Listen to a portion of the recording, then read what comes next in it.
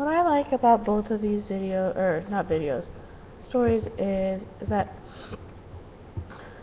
they both focus a lot on aspects of our faith that I hadn't thought of before. Like in Tolstoy's story, he mentioned the devil on multiple times, and he related it very similarly to David and Bathsheba's story that was told by the one that came and told David the story about the missing sheep. It was kind of the same aspect, that you were not going to take one sheep away from the rest. Same kind of deal.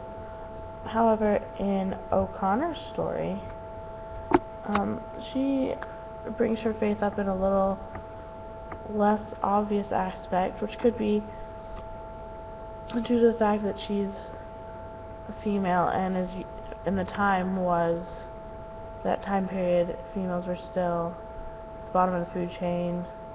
They're not worth anything really, and she had to hide them in certain aspects of her life, or in her story. So at one point she explains how Claude got kicked by a cow, and understanding a character's backstory and how they got injured is really influential to the entire story. But throughout both of them, it wasn't just their faith that showed through.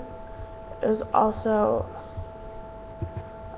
they have very smooth, confident styles that they weren't going to let anyone change or affect or anything like that.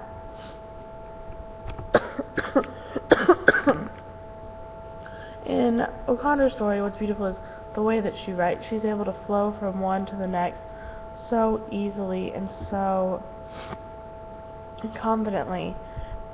Without any hesitation, she's able to just flow throughout her entire story. The same goes for Tolstoy, making it beautiful. But Tolstoy's descriptions of his characters are gorgeous. I've never even thought about describing characters any of the ways that he did. And I just really appreciate that being as a story. Sorry, I'm a little sick. Being in this story. Also, both of them, the faith-based parts, really also added a lot to their beauty. And modern culture today just needs to understand that older stories with morals still have the same